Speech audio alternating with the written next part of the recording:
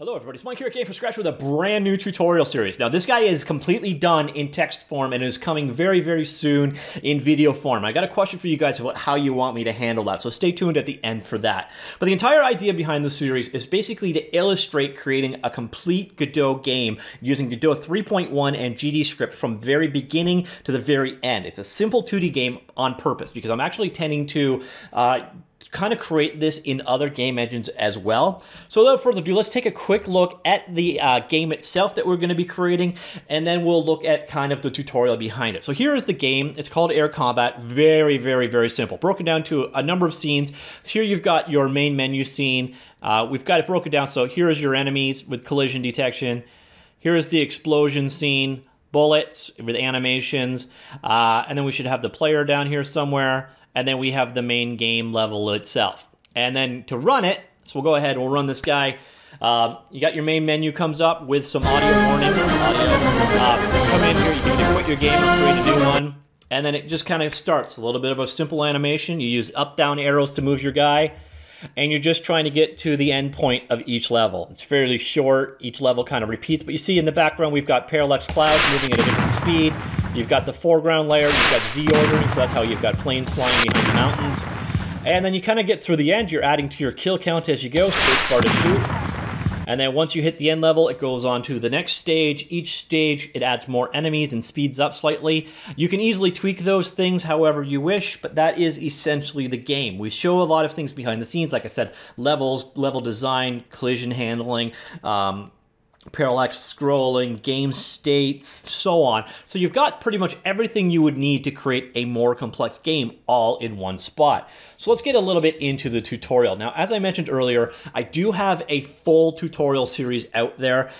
We've been running through this on this channel for a while now. It's a video series and it goes into more depth about everything you need to know to create a 2D game using Godot. So if you have questions while watching this tutorial, your answers will be here. I go into a lot more depth than I do here because each one of these is about a half an hour to an hour in length, and this is not the purpose of this tutorial. Instead, in this one, in this new Getting Started with Godot step-by-step tutorial series, this is literally walking you through the process of each step. So for example, when we were creating the parallax clouds, we show the process of creating, we create the layers, we show you the nodes you need to do, the setup and the configuration you need to have, and it's screenshot based step by step and shows you what you need to know. At the bottom here, you've got your navigation that will get you through each individual part of the tutorial as you're going through it. And again, this entire idea is to kind of hold you by your hand and take you from the beginning to the very end while creating a full game. The most important things you will find are here in the Getting Started guide, because then we've got all the links here. Now, the cool things about this guy is I teamed up with an artist, a guy named Robert over at Game Developer Studio. He provided all of the art that we use in this particular example. And in fact, if you go in here and grab his original packs, the sky backgrounds, the plane backgrounds, and so on, all of the assets used to create this game are available there in much higher format, like higher resolution. So if you want to create a Retina version of this game, there's also some additional textures that I didn't use. There's additional UI components that I didn't use. There's more planes and bullets that I didn't use. So if you want to expand upon this game, do definitely check out Game Developer Studio. I will toss that link down below. And thanks, Robert, for collaborating on this. Also, all of the source code is available. It is up on GitHub. Basically, again, if you go back to the Getting Started, the links for all of this is in that initial Getting Started, but the GitHub code is linked here. The GitHub stuff is all under the MIT license. It has all of the game-ready versions of all of the assets, so everything you need to create this game is here. So if you go into your assets folder, all of your graphics, sound, fonts, audios are all in there. If the open source audio or font file came from somewhere, look for a text file for where I got it from. But every single thing you need to create this game is here in this repository under the MIT open source license. Now, I don't actually recommend, unless you already have some experience with Godot, I would personally recommend doing the tutorial and walking through this step by step. You'll learn so much more that way than just downloading the completed version. But if you run into a problem or you need to compare versions, you can literally just check it out, you know, do a git clone and compare to see how your version is versus the final version to see if you can spot your error. But you do learn better by doing it step by step. You really do. You'll notice here also in the root file, and once again, this is linked here somewhere, is all of the assets used in this example. So if you are following step by step, just download assets.zip, extract that out to a folder, copy that folder into your newly created Godot game, and you have everything you need to follow along to this particular tutorial. And then final step is I also have a patron compiled PDF version of this. It is the exact same thing that you will find on DevGame, just in PDF format. Bit of a thank you to my patrons. I don't do a lot of patron specific content, and I love you guys, so I wanted to put something in there. So this is just kind of an ebook version of this particular tutorial. So once again, thank you for being a patron. If you're not a patron, please do consider it. Again, I will toss that link down below as well. And that's essentially it. That is the new tutorial series. Now, of course, I am going to be doing this in video format as well, and that is where my first question comes in. I could do this as a one-to-one, but that would be terrible. So if I did one tutorial on each one of these steps, a lot of these steps, when I go back to the table of contents, when I come back in here and go to the table of contents, let me just scroll down and find my table of contents link. So I come here. A lot of these steps are very, very, very, very short. They would not make a great video. And truth of the matter is, I already explained the who's it and how's of all of these things in that other tutorial series. I don't mean to go into that much depth. I mean to literally show you, here's me creating a game and walking through it. So I don't want to do a video on each one of these subjects. Now, what I was thinking about doing is just recording it as one long video.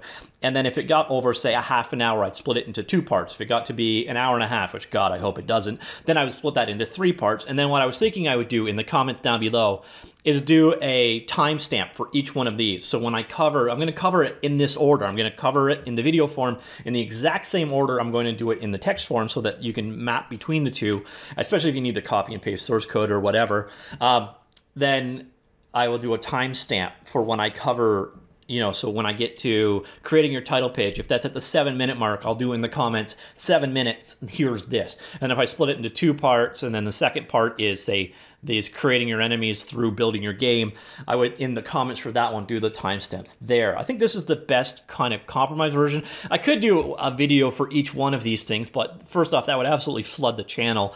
And second, again, some of these are going to be like 2 minutes in length. So I don't want to do a video. I don't want to do it like that. That just gets kind of messy. So I'm thinking about doing it kind of into one to two parts and having timestamps. But let me know how you would like me to cover it. Well, again, this is not a here is why parallax layers work. This is here is how you implement parallax layers. And I hope the difference is clear. So this should be a much shorter video than some of my tutorials in the past.